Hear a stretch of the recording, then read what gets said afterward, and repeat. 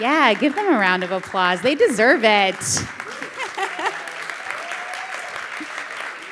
Good evening, everyone. Thank you all so much for being here, and Chag Sameach to those of you who are celebrating. My name is Ruthie Fierberg. I'm the executive editor of Broadway News, which is the home for original journalism on Broadway. I'm also the creator and host of a podcast called Why We Theater. But tonight, obviously, we are here to talk about another artistic medium, specifically film, and specifically this beautiful film, Rare Objects. Thank you all so much for your work in it. It's my pleasure to introduce to you all of the people on this panel. Starting on my right, production designer Michael Fitzgerald, co-star David Alexander Flinn, co-star Derek Luke, star Julia Mayorga, co-writer Phaedon Papadopoulos, and star, co-writer, co-producer, director, Katie Holmes. As a reminder, we do have some people floating around with index cards and writing utensils, so there will be some time for audience Q&A at the end. If you have a question, be sure to flag someone down, write down your question. I will ask as many as I can of these folks once we get through our portion of things. But now I want to dig in. My time. Katie, I want to start with you because to do all of those things that I just listed, to write, to direct, to star, to produce, means that you really must believe in the story, be drawn to the story, feel compelled to tell this story. And it was adapted, for those of you who don't know, from a novel by Kathleen Tessaro of the same name. What was it about the story, the novel, that drew you in and you felt, I have to tell this? I think it was a combination of, I really connected to this story. I optioned the book. I loved the friendship between these two women. I loved this idea of this antique store being a special place for where our main character sees herself differently and is seen differently and heals a bit. I felt like I believe in that. I believe in the power of art. And I think it was just a big challenge. Like, it wasn't easy. And I think the more something is challenging, the more I want to do it. But I do have a lot of titles, but all of these people up here are my friends and also very talented. So it's like, I wore those different hats at different points. So Phaedon and I, we worked on this for years. He would come to New York.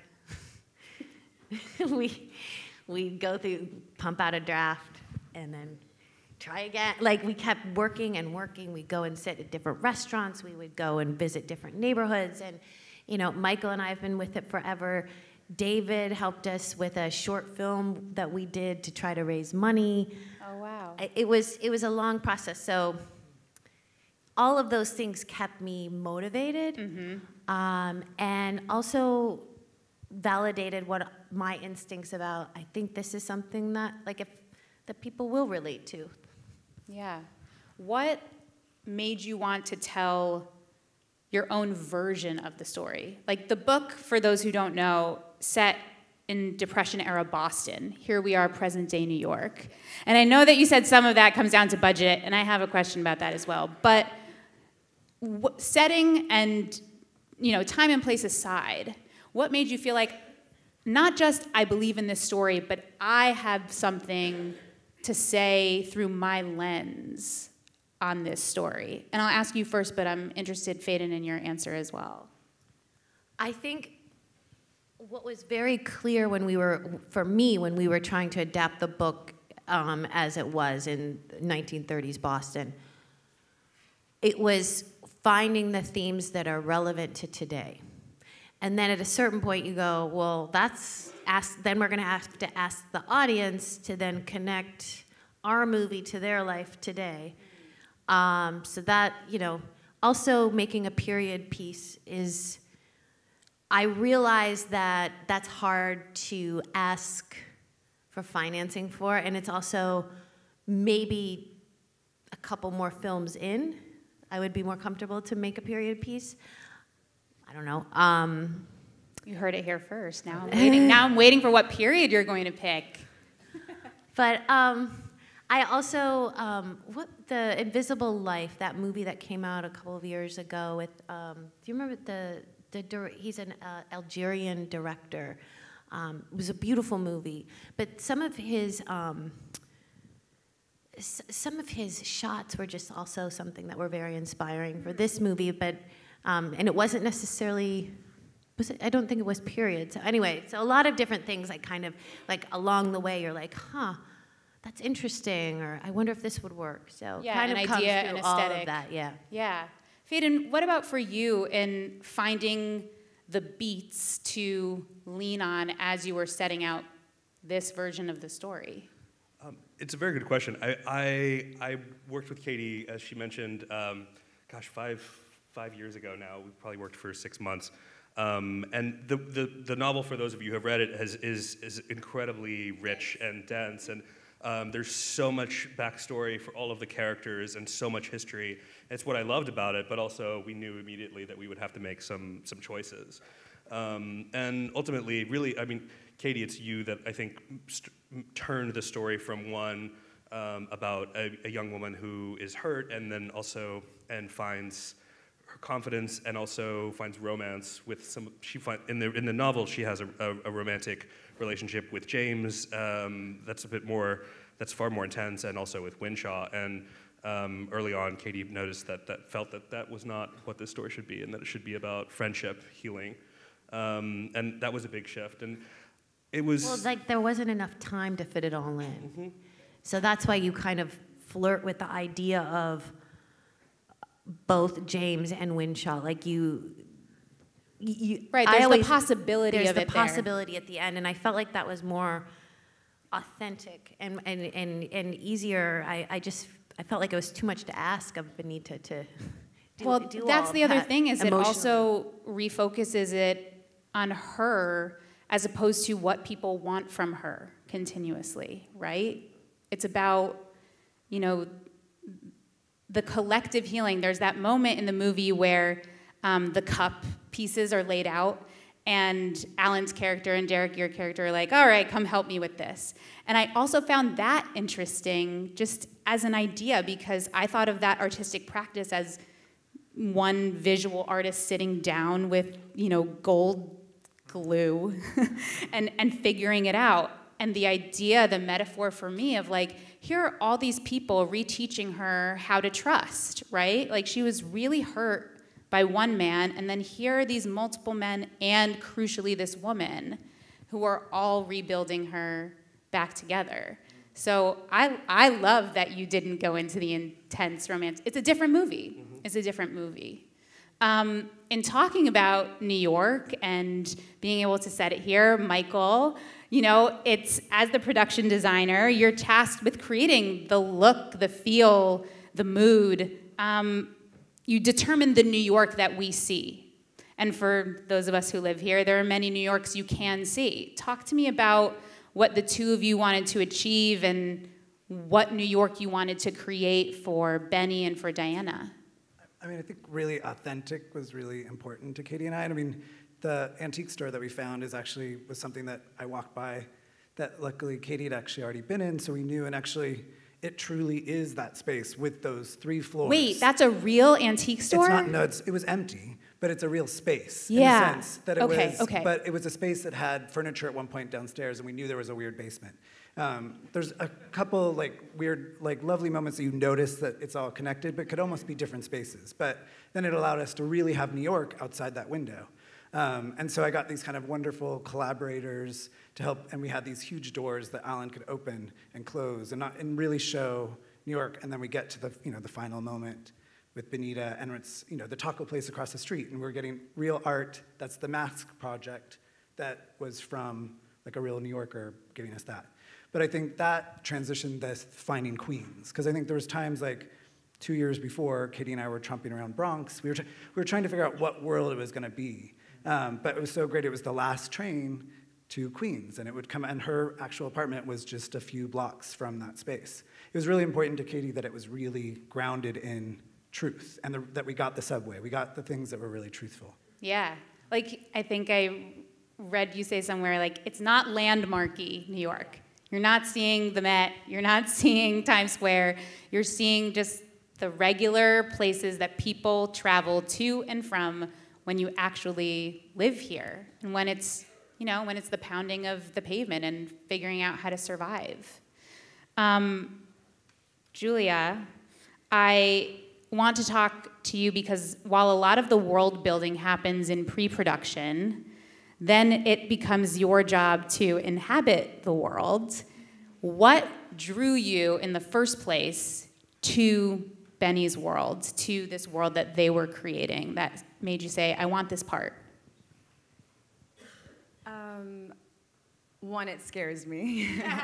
And I want to go towards the things that scare me, It's a challenge, but also I kind of know Benita's story. I relate to her in so many ways, and in so many ways I discover new things as I'm going. But I relate to having expectations of you. I relate, there's so many, and for friendship, for female friendship, that saves you. There's just so many beautiful moments when I read the script that I was just like, this is so special, I would love to tell this story. And thankfully I had wonderful creators who, they helped me along the way, you lean on them for support, and it made the job easier. I heard that you were cast very close to when production began. What did you see in Julia that kind of made Benny spark to life, that you said, she's gonna bring X to this movie? We were missing that, and now we have it. It was Thursday. It was third week of pre-production, and it was starting to be like, we don't have Benita yet. What's happening? And I was looking at tapes, and I can kind of tell in pretty much 20 seconds. Yeah. It's the way in which someone engages, and Julia listened, and it wasn't about the lines she was saying, it was what was going on, what the lines were doing to her. And I was like, oh my God, and then of course I called Michael. I said, you have to come over. We found her. And he did. He's like, I'll be over in 10 minutes. 7 years, we get to do it. We get to do it. And we sat at my kitchen table, and he was like, yes, it's her, it's her. I was like, it's her. I can't even imagine what a moment like that must really feel like. Yeah, when and then we met. I was like, you want to do it, right? Yeah. Please say yes, yes. Similarly, you over here, I don't want to ignore you guys. Derek, you bring your own, well, Derek first, then David. You bring your own presence and ethos into this movie, especially because you come in so late, right? It's a juicy little surprise, right? Because we hear about you, my partner, and you think, oh, we're not gonna meet the person that travels the world and finds these things, and then there you are in this sort of mysterious way. I know that you worked with Katie on Alone Together. What's the chemistry like between the two of you? And Pieces of April. When we were babies. Awesome. Okay, so third time. What's that chemistry like between you as a director and actor? What do you find that she's able to bring out of you on a set, and particularly in Winshaw? It was the dialogue. First of all, I think when we Alone Together, we were right sort of coming to the end of COVID, and I have two boys, and when I would go there, I would see a lot of industry folks, and a lot of people from the industry was leaving LA, and they were going to Texas and Arizona. And I got the most beautiful call from Katie. And I think what was beautiful was that it seems like the industry was coming to a halt, but then a new industry, a new artist was coming. Because I knew that Katie of 2003, who was an actor, but I didn't know all this potential that was in her. And it was just like the pieces of April's script. There was, you know, you read scripts, but you don't read beautiful stories. And I wanted to be a part of a beautiful story. And so I think my trust factor, because I've been directed by a few actor directors, and I love the freedom that presents. And I love the synergy of her set, you know, and the openness of that set. So, and, you know, even my wife and I stepping out on our production company, I wanted to see, you know, the bravery, the risk-taking, all that she embodied. And, yeah, I had to be a part of it. I think that's amazing. Yeah. Before I make you answer the second part, I'm going to tell a little secret that this doesn't surprise me at all, because backstage in the green room, like, you are the joyful leader, right? Like, she was like, I'm going to play a pump-up song before we go out there. And I was like, her set must be amazing, because everybody probably wants to show up, wants to do good work, and has that vibe of, like, bubbly creativity in the air because she's bringing it. So now I'm going to make you answer the second part of the question, which is, tell me about finding Winshaw and someone who has to come in basically halfway through the movie, and what that is to, like, join. I know it's not the same as a play going from beginning to end, but what is it to join the middle of a story and know who he is? Can I say something before you start? Please. Also, Derek came in, I think a week and a half before we finished. So he's coming into very tired crew members, very tired actors.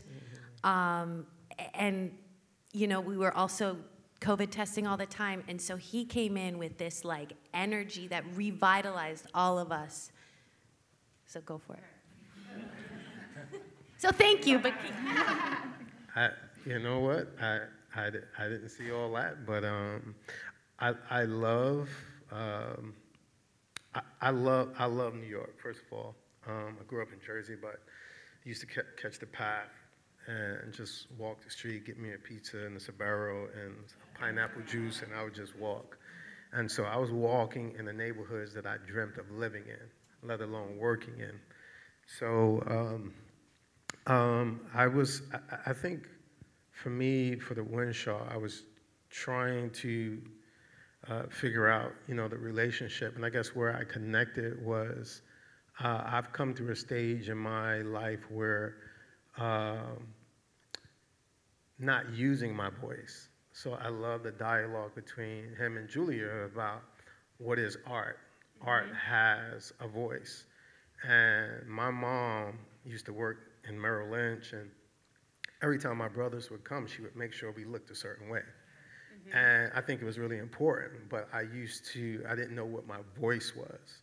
And so the only thing I could capture coming in as Winshaw was the dialogue that we had was about, you know, art is authentic, let it breathe. And when you come from, like, an inner city and you come to money-making Manhattan, you can get lost in your voice. And so I guess that's the only thing I jumped out on. Yeah.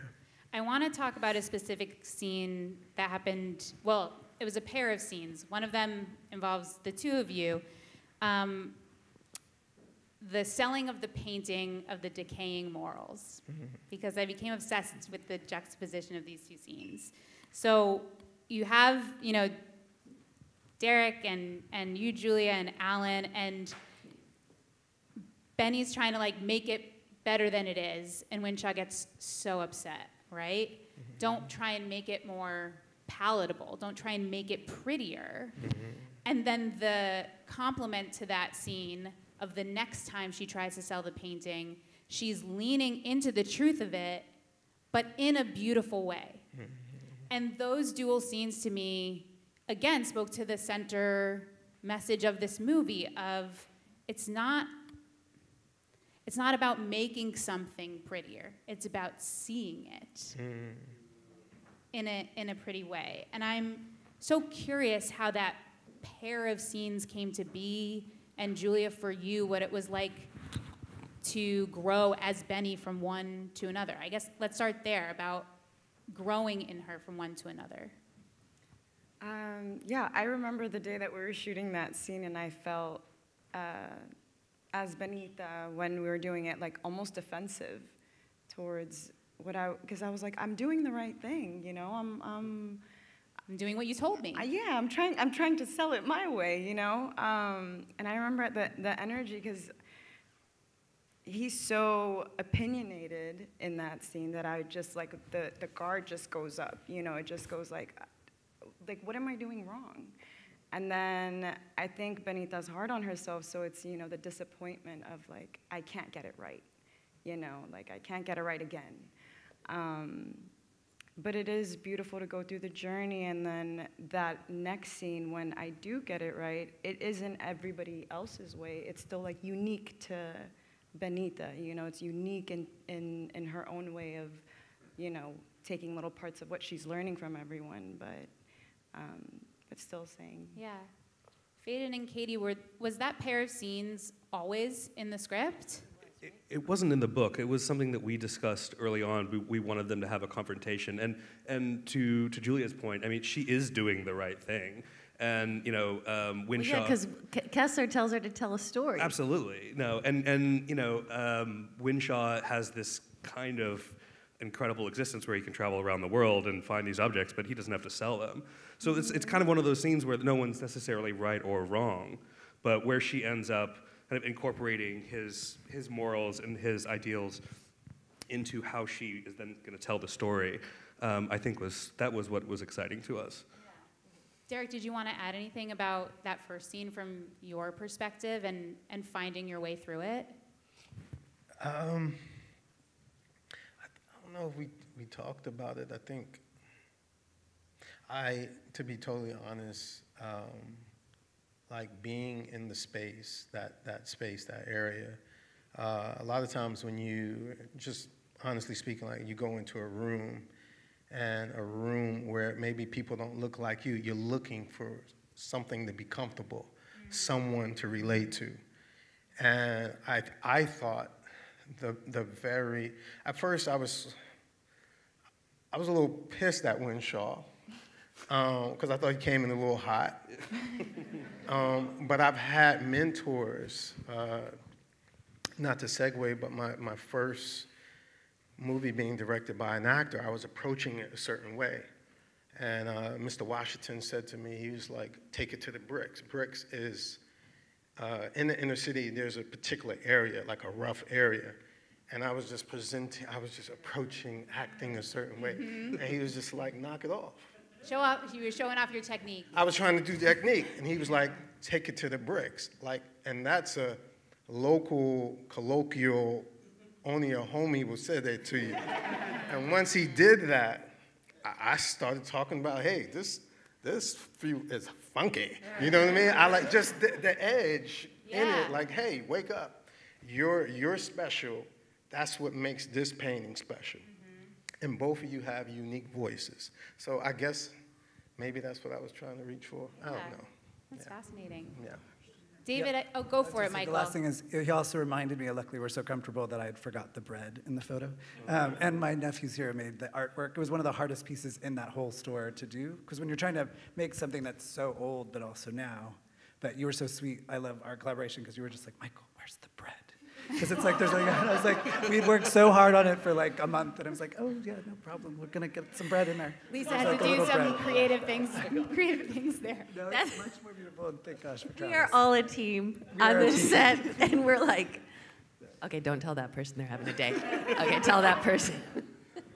That's amazing. Well, okay, wait. Now you brought it up. So, David, you're so patient, and I'm going to ask you so many questions. But, Michael, you bring up the creation of that object in particular. Tell me about the rare objects in this store. Were they found? Did you make them? A combination of the two? Like, how do you... it's this combination of like messy and elegant, No, right? we wanted to be really curated. I mean, luckily we've been on it for 7 years, so I've gone through all the different chapters, so I know all the antiquity parts, but it opened it up when we did, so it was like I could have my friend Rebecca Green's beautiful parrots, I could have my brother's beautiful David Fitzgerald's owl, and I could have, you know, Zach's father, Zach Posen's father's beautiful art piece in there, quilted, you know, cardboard art, just all these beautiful, and then get Kentridge jewelry. All that jewelry, that's real. So my decorator here, Beth, and I, like, we were, for 24 hours, we had all the most beautiful jewelry in all of New York at our table. So the stuff that she's grabbing is real. So it's like there was never gonna be something that wasn't real. And I loved when we figured out the mask scene. That was like something to go way back into time. And so I found this beautiful mask man in New York who lives in an apartment that I'm glad I went there. And I got all these. I feel like there are things. more stories you could There's tell so many about more that stories. apartment. But I mean, it was so great. And for their scene, it's like it's delightful. But that's real. Everything in it is actually stuff that. So we had to be, and the same. And then Benita's house.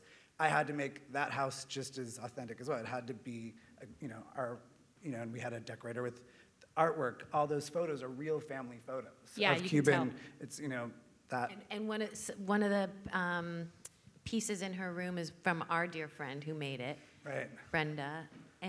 But the irony is, like, a lot of the pieces in the store, especially the jewelry and some of the wallpaper. I'm not sure, but like. From the 20s and 30s. Yeah, so we were created kind that. of, that was our Little homage nod. to the Well, and book. I think actually Newell Props is here, Jake is here, and he Yes. gave us this amazing, just that I could have, like, I would have never been able to do those doors in a movie or all the stained glass, but he gave us kind of the doors and tickets. But one thing that was really cool that's a fun film thing, we put everything up on wheels, so that when we're in the store, the objects are just as important as the people. So it's not like you're just looking off. That was kind of a fun, so it was also really fun, we're just wheeling everything around the store everywhere. But then also we could use things over and again, but I think everybody should use that from now. It was really a really That's fun thing to do. awesome. And so, David, like that first scene when you walk in with Katie and, it's the arrival of the patrons, do you feel the energy in that store because you're surrounded by all of these different antiquities and periods? Like, does that impact the way you then move and interact with the space itself? Yeah, I mean, Michael did such an amazing job, and I think particularly for James, his role is to be delicate, because he's constantly navigating his sister, who's always on the brink of madness or total insanity, and then he meets this girl, and he falls for her, and she's precious, like the objects in the space. And so I think I kind of just try to really just approach him with that same sensibility and sensitivity to everything around him. And, he's a guy that, like, never gets to just get to be him. He's always, like, catering to everybody around him.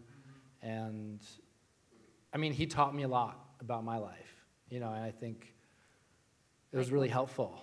I'm so curious if you're willing to share what Yeah, are some things you learned from him. I mean, Katie and I met actually doing a photo shoot where I was photographing her, and we did this interview.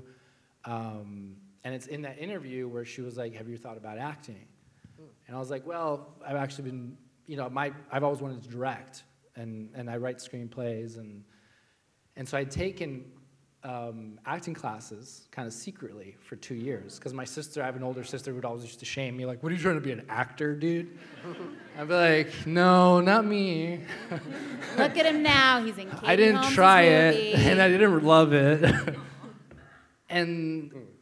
And so I was like, oh, whoa, like, she kind of, like, sees that I don't get to, she sees my role between my friends, on set, as a photographer.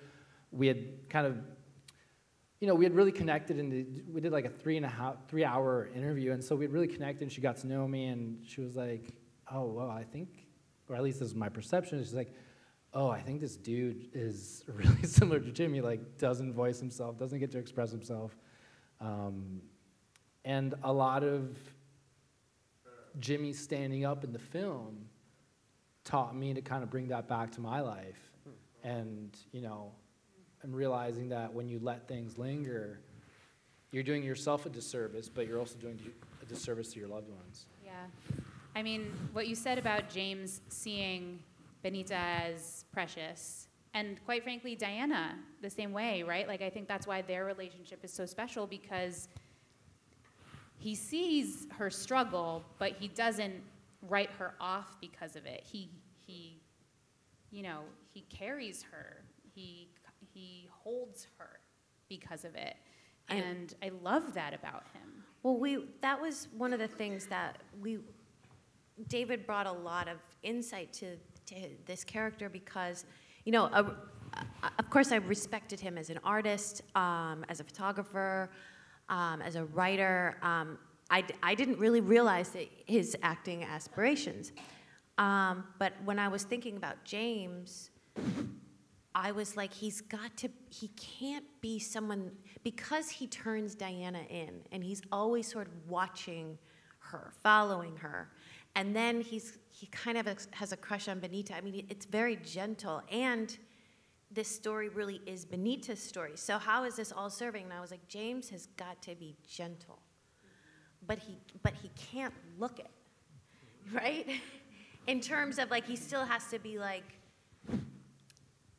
a bad, like, Yeah, like you a have to bad, not know about him at the exactly, beginning. mysterious. Yeah. And so I was like so excited. David said he would do it, and then we started talking about our characters' relationship, and it was very helpful, because it was like we didn't have this scene where we were in the restaurant and he says, "What's going on with you?" and we get into a fight. And we also, at that point, didn't know how they were going to send Diana away. Like, all of that was a little bit like, we'll get to it. And it was because of what we talked about, and like he kept saying, no, like, this is very codependent. He hates, like, Diana's been this source of, like, he can't move on in his life because he's always taking care of her. And it's a very subtle, well, I mean, this exists in so many dysfunctional families. Like, it's just something that, like, that's his role. And so we really wanted to kind of show that pain. And then because we worked on that scene, it would inform, like, oh, then when she's sent away, it's just really simple. And then it's Right. also, wait, Benita, like, now she's, you know, kind of Right, was now like the her friend is her and anchor. she doesn't know what the dynamics of the family are. Right. So it's like very powerful because she kissed him, you know. So we were trying to, like, it really helped put the puzzle together. It was quite a departure from the novel as well, because in the novel and in our first scripts, James ends up being a philanderer, a liar, and he's complicit. Sorry, he's complicit in keeping Diana's illegitimate son away from her. He's really a mean guy. Diana had a baby in one version. Yeah, and it's so interesting watching it now and seeing that actually, you know, in that last scene he can't even look at her, and it's because he really does care about her. And even her mother just says, I love you. In the book, her mother is a monster, and like the fact that her family isn't made out to be this like cliche, overbearing, like upper crust American dynasty family. It makes the fact that Diana still can't pull through and cope, it makes it all the more tragic, I think. Yeah, you see that rock and hard place in that scene. I mean, David, I want to hear about shooting that goodbye scene, because I think it's so emotional for what each of you is doing in it. His devastation and her consoling him. Like, I get it, it's okay, yep, like, mm-hmm. And that, again, like, that duality is what makes it so powerful. What do you remember from the set that day and finding that in yourself? It was my biggest fear. Like, I think the thing about acting was, like, I had this, like, very kind of popular assumption that it was super hard to cry on camera. And I was like, oh man, like she didn't, it wasn't written in the script, it wasn't, but I was like, I gotta do some, like, this is the time to do some, and I was like, don't freeze, bro, and then I remember there was a grip, and it was late, it was real, that scene was really late, and he was eating Doritos. And every time we were filming, he would just slowly put a Dorito in his mouth and crunch it. Like and I was trying to stay, you know, I like finally found some tears, some swelling, some water in there. I was like, whoa, I'm doing it. And then because of the Doritos. Then the Doritos start crunching. I'm like, man, I'm gonna keep it cool, but I'm trying. But I mean that. Just in slow-mo, you too. You can't be in charge of literally everyone. That same person, our DP, had to yell at him. I didn't like because he was paying attention with the dolly, and it was someone. It was another big scene, and he was like on his phone during a close-up, and he also has tattoos of women's. No more bodies. No more Katie Holmes. Just one part of it. No, and no Doritos on set because they're the crunchiest and loudest. So please, do not give Doritos on set. And yet you managed to give us that anyway. Well, I was just about to say, like, it's really such a testament to Katie as a director and actress, and Julia, and like, it was, you know, like we didn't get to have any scenes together, but it was. You just walked into that room. And the level of emotional commitment that just transpired, it was like, I've always thought of, you know, like in acting programs and things like that, like acting is really, you know, you're kind of like an emotional engineer. You're building these bridges between reality and not fiction, because it is someone's reality in some hypothetical place. But she allowed us to connect so much to the characters that when you walked in there, it wasn't this logical thing anymore. It was totally alchemical. Mm-hmm. And I realized there was this almost like dew in the air. And as soon as I walked in, it was like a hook in my chest. Wow. And I was like, this is what we've been, and she made me she made all of us such a part of the script, of building the script. And she was like, what do you think? Like, would you say this? Like, would a girl your age, like, you now are that character. So I'm gonna trust you to tell me what that character would feel or how he'd react. And really having a voice in that process allows you to connect so much better. Yeah, that's amazing. I want to get to some audience questions, but Katie, I did want to ask you about the character of Diana, and not just creating, you know, this whole film, but that very specific performance. You know, from the moment we meet her, when it's, you know, it's not in here, it's out there. She's so locked in on the way she sees the world, and I just found. I mean, the reason that scene is so heartbreaking is because you feel so deeply for her. And I'm wondering, what was your hook? What was your grounding for her? I don't know if I'm really grasping at straws here, but I read that you sometimes write down lines from books that can stand alone. I didn't know if there was a line in this book that helped you find Diana, or from somewhere else that made you find her.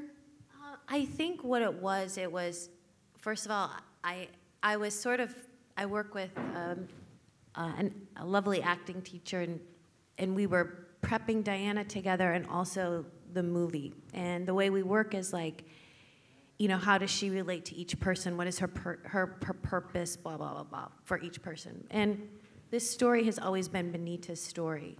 And so it was important to me that it's, you know, we see what happens to Benita, and then why is there Diana? Well, Diana is like the first friendship that's like, she's got to be like the fairy godmother, the joy, all of this. That's her purpose. That's going to open Benita a little bit more. Then there's going to be James, and he's going to be the gentle man that teaches her, you deserve a bike ride and a kiss, that's it, nothing else. Yeah. And that can be your reality. So that's another opening. Then there's Winshaw, who's like the wise, maybe romantic, not yet, and someone who's traveled. He represents what her life could be. Mm-hmm. And in the book, it's like, and there's a part where it's like, we could go together when they're at the, when they're looking at all the photographs at the window. It's like, it's that hint of, Benita, you deserve the biggest life you want to have. And that's why it was, you know, so anyway, so it's like all of these people, and Alan's character, Kessler, is like, yeah, art, this is going to also open you, and then we're going to see that he's broken. Yep.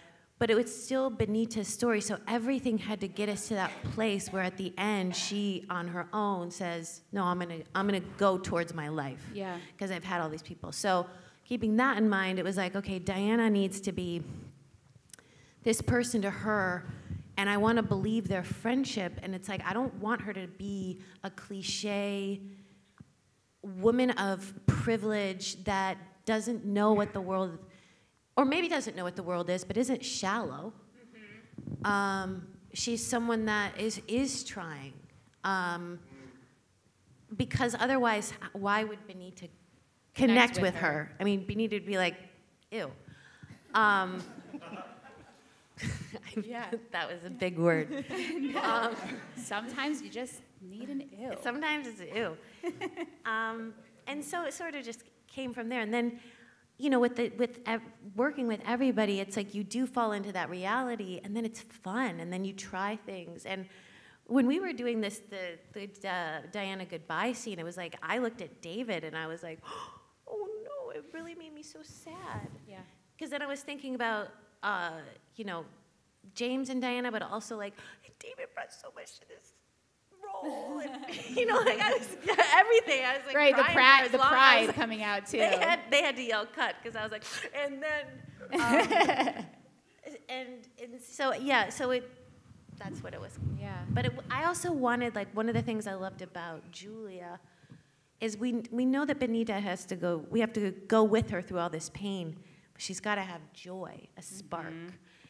And Julia naturally has that. Like, you know, she's fun and wonderful, and I wanted to see that between the two of them and feel that, because that's how they're both going to keep going. Right. That's how we all keep going. Yeah, yeah. So, from the audience, for the creative team, what music and movies were part of the mood board of the film? Michael, do you want to start? Some of your influences?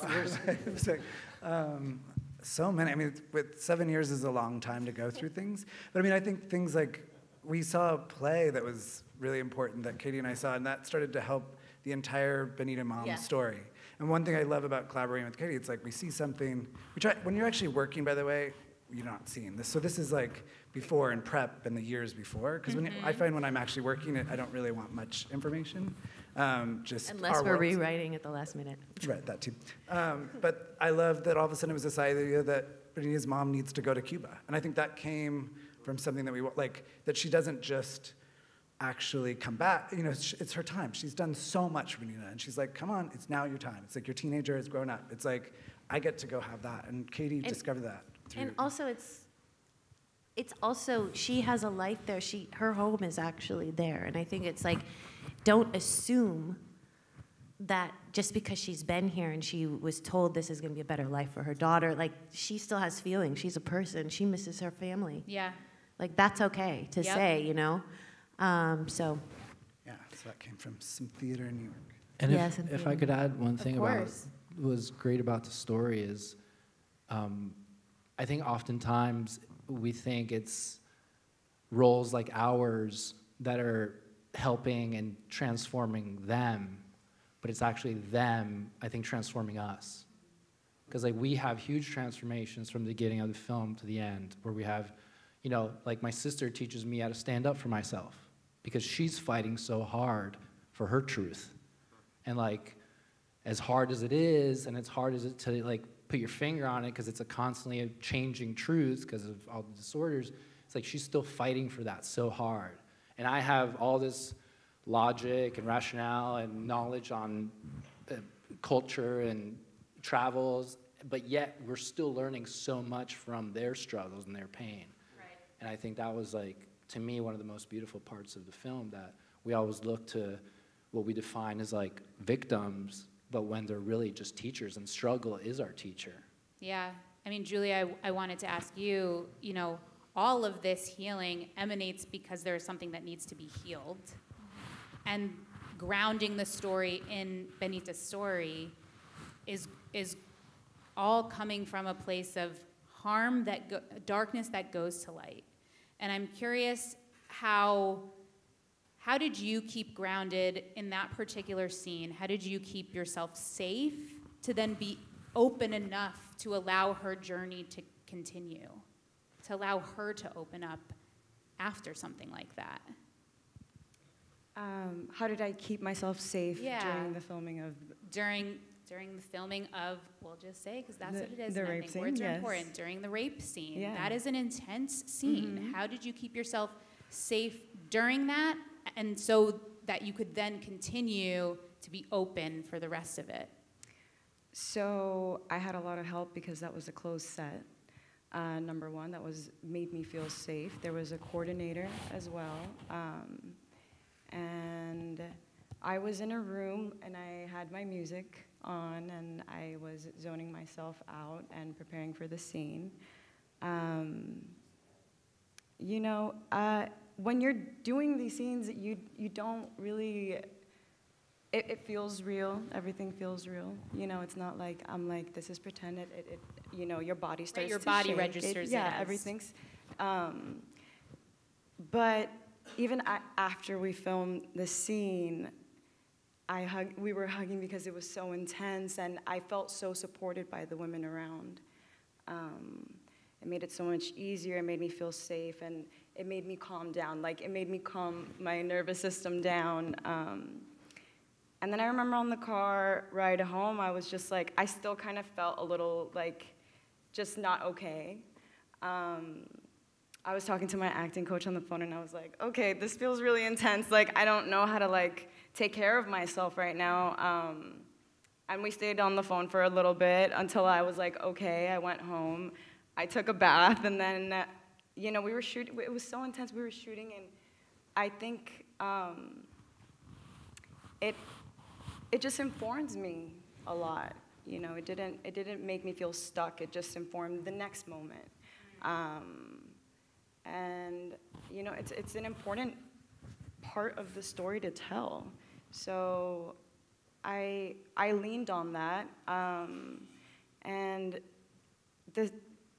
you know, I trust Benita was, like, you know, trying her best during the whole thing. Like, she's not, I mean, there's shame that comes with this. You know, there's, like, you feel shame. You do feel like, did I do something? You know, did I, like, how could I have, like, there's all these thoughts that are happening, but yeah. At the well, same, like, there's that line, is it the film? It's the film that, the filter, mm-hmm. through which you see everything now. Yeah. Yeah. But it makes you, I mean, you know, she's more alert, she's learning people, and she walks through and still is open to the experiences. Yeah. There's a great audience question for all of you. We'll go down the line if you don't mind. Which rare object would you take from the store? What, and I will add, why? What speaks to you from the store? I have to go last because I love every single one. I mean, like, they're all my little children, so they're very... all allowed. The production designer, all allowed to go last. David, you're up. I'll go for the Flemish painting. And why? I don't know. I just really liked I really loved this scene you guys did together with the painting, and I think it was. I just like that idea of paradoxes, and I think James was such a paradox, so I think it's like a good ode to the character and the experience. Awesome, Derek. The bringer of objects. You know what?